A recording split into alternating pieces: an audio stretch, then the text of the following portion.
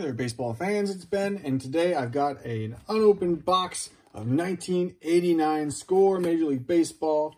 Excited to break into this one. We got Don Mattingly on the front, and we're going to dive in and see what we can find in this very, very common set, which honestly is a little unremarkable. I'm a fan of most of the Score sets, actually, from this era, but this is probably lower on my list for ones that I don't love the design. I think it's kind of bland. They don't quite use the color the same way I really like. But look, we're off to a good start with Ozzie Smith in the very first pull. And Jim Rice as the number 2. And George Brett as the number 3. Holy cow.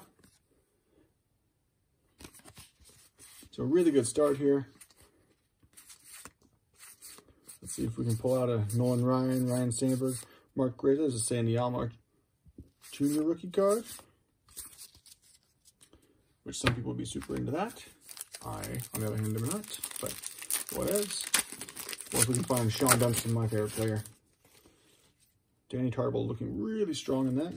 The Straw Man, Darryl Strawberry, as well as Cal Ripken Jr. Look at that, we're just on fire today. I guess I'll have to be bad-mouthing this set in this box. They wanted to show me just how good it was. The reason I don't like this one that much either is because they haven't quite gotten into the subsets.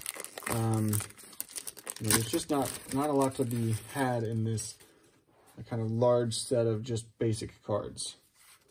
You know, 1990 they started putting in some subsets. There was a Paul O'Neill. And they started having some more interesting things going on. This was just good quality photos. Nice, honestly, it's a nice design. It's simplistic, but nice.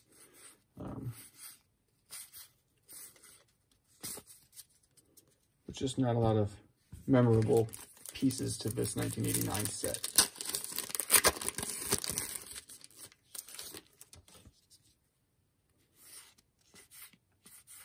Mike Schmidt. Here's a good one for you.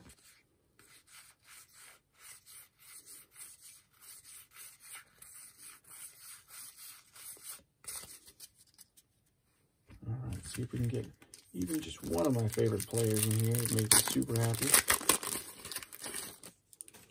Dale Murphy is a good player, good hitter, nice guy. Upstanding citizen.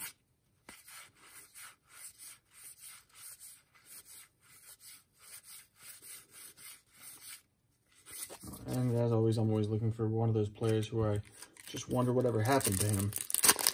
We can follow up on him and his career and life. R.J. Reynolds hitting what is clearly a ground ball. Derek Davis.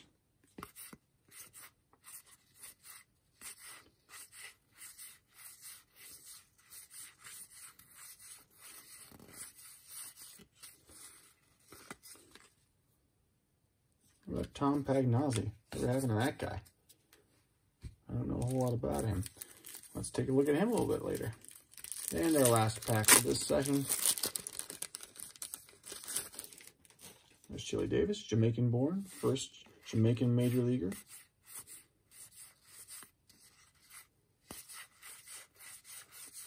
So we got off to a hot start and then cooled off pretty quickly. Oh, Edgar Martinez, rookie card. I'll take that. It's a funny picture of him there, but that's a good card to have in the collection. So Tom Pagnozzi, catcher for the Cardinals.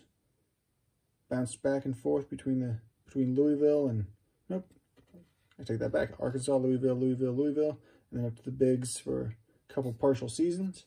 Let's see what happened to him in the rest of his life and career.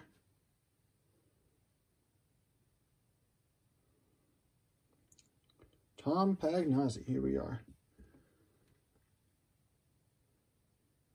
Entire 12-year Major League career as a catcher for the Cardinals. Good for him.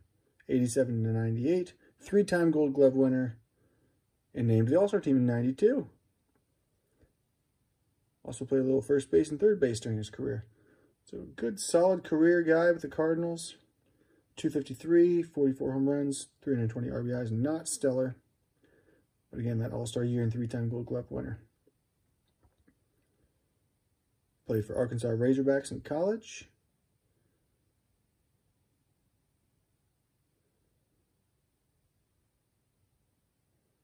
Primarily regarded for his defense.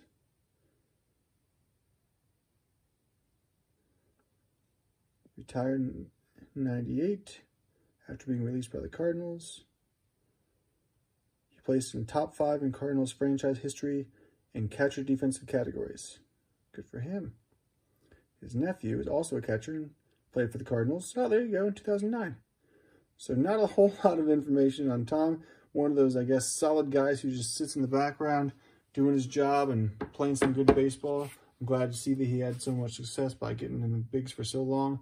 Got his all-star nod and some gold glove nods. So Tom, hats off to you for being a solid player, the salt of the earth, and the kind of players we need in the game. The rest of you, we'll see you next time.